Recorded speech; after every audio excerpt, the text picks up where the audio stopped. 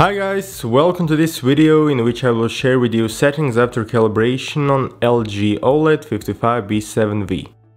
LG's 2017 OLED TVs all share same panel technology and same processing, so tips from this video are also applicable to those models as well.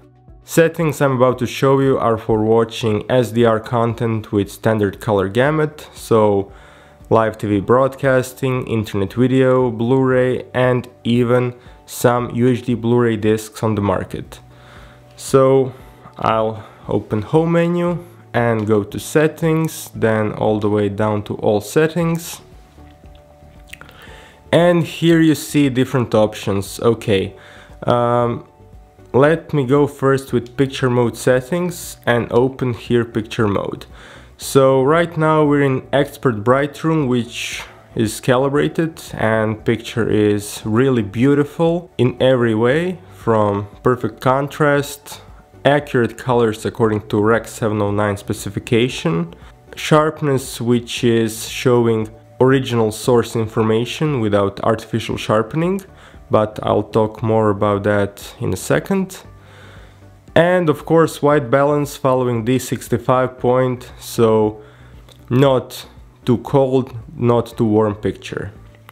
However, by default now you will see this difference, echo mode. You see how picture now appears to be too blue and color gamut is too wide for this type of content.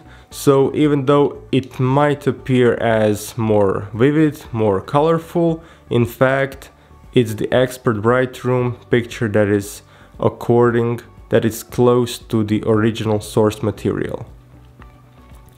Same goes in terms of color inaccuracy for vivid, standard, sports, game and HDR effect.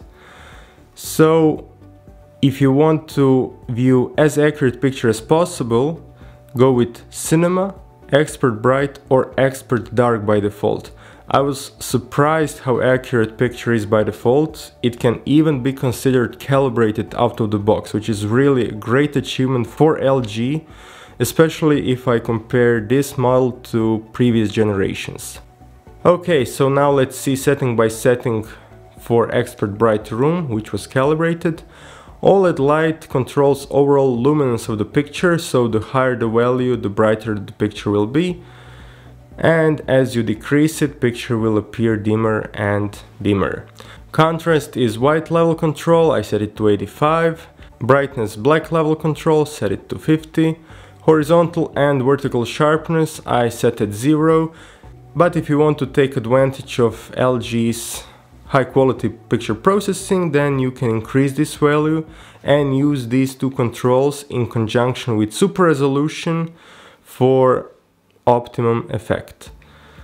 Color 50, tint 0. Now in expert controls we have dynamic contrast off, super resolution off, but if you want LG's processing to kick in to make, for example, standard definition or high definition content sharper, then increase to low or even some higher value. Color gamut auto, this works really well, so automatically maps correct gamut. Edge enhancer off, color filter off, gamma 2.2, after calibration it was very accurate. And now let's go to white balance, where we have again this year color temperature warm 2 and 2-point and 20-point white balance adjustment. So with 2 points we are basically adjusting bright and dark area of the picture. So for low points, red 0, green 0 and blue -6, and for bright area, red 0, green -6, blue 0. Now for 20-point I did only gamma adjustment, as white balance was very accurate by default and 2-point was more than enough to get it to really reference level of accuracy. So now I will just show you for different IRE levels what I did to adjusting luminance, and by that I mean adjusting gamma for each level. So red, green and blue are at 0 for all levels. So IRE 100, adjusting luminance 0, 495 also 0, 490 minus 1, 485 minus 3, 480 minus 3, 475 minus 4, 470 minus 7, 465 minus 7, 460 minus 7, 455 minus 4, 450 minus 5, 45 minus 9, 40 minus 7, 35 minus 7,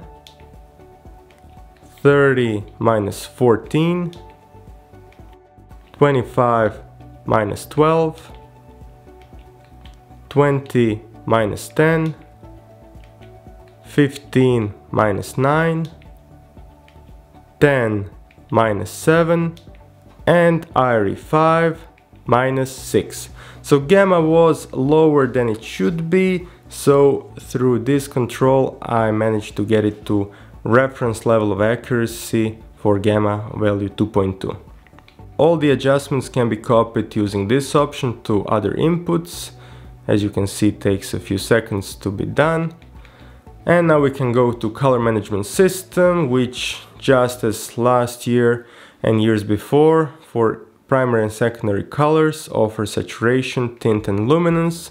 And great news is that this year color management system is working correctly, so playing around with controls actually won't lead to blocking and strange transitions in colors as was the case in previous years. So for color red, saturation -2 and other controls at 0. For green, saturation -3, tint 0, luminance +3. For blue, everything at 0. And now let's see secondary colors. Cyan, only luminance at +2. Magenta, everything at 0. And finally yellow, saturation 0, tint -1, luminance +1. You cannot copy these settings to other inputs, so it's best for you to do it manually for every input to get accurate result. And now I'm going to picture options where we have noise reduction, very effective filter, at off, MPEG noise reduction, not very effective but still available for you to check with highly compressed digital content. I set it to off for quality content such as Blu-ray. Black level low, motion eye care off, and now true motion. So if you want to get 120 Hz mode with best motion resolution, you need to set true motion to user, the judder at 0 and the blur at 10. This will give you the best motion resolution without introducing soap opera effect. If you want to adjust the amount of soap opera effect, then play around with the judder control. If you are into movies and you want best movie playback, then you should disable true motion and real cinema should be turned on. If true motion is disabled and real cinema is on, you will get better smoothness of movies without soap opera effect, but motion resolution will not be as good as with true motion adjusted as I've shown just before. Okay, now I can go back. Here you have applied to all inputs, and you see in this description it works just for portion of controls, so again you will have to copy settings from CMS and so on to other inputs. Reset brings everything to default. If something goes wrong you can easily reset it here. And now let me go one step back to this menu where you have aspect ratio 16:9. And to avoid overscan, keep just scan at on. Auto setting can sometimes introduce overscan. Energy saving off. If you play around with this option, you see at minimum it will decrease luminance, and if you're, for example, listening to music, you can completely turn the screen off. But I like keeping this setting at off and adjusting luminance with OLED light control. Eye comfort mode disabled. Picture test, if something you see suspicious, you can check it here with reference image. And OLED panel settings, just like last year, you have pixel refresher and screen shift to avoid image retention. And here you have this text, so process which takes 1 hour. You can start it once TV is in standby, or you can start it right now, for example.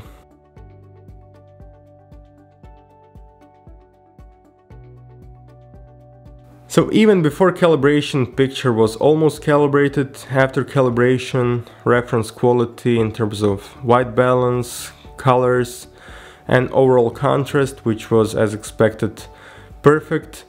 Screen is also of high luminance. I really like how picture looks, and please try these settings and let me know how do they work for you. And if you tried something else, share with all of us so that we all build a base that will help us all get better quality from our TVs. Guys, thank you so much for watching this video. For any questions and comments, please ask me directly or in the comment section. And I'll hopefully see you very soon. Bye!